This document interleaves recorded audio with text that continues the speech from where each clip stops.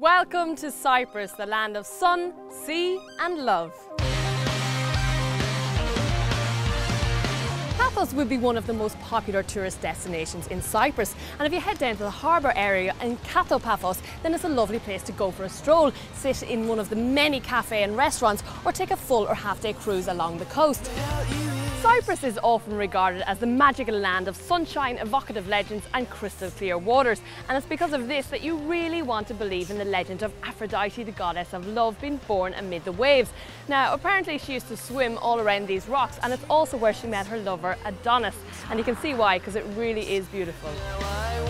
This is downtown Limassol, where you really need to go if clothes shopping is your thing. Expect to pay pretty much the same as you would at home, but there's always something nice about picking up that outfit abroad, isn't there? A good time to hit the beach is in the early morning when it's nice and quiet. Now this is Larnaca's main seafront, and it's here that you'll find plenty of blue flag beaches for all the family.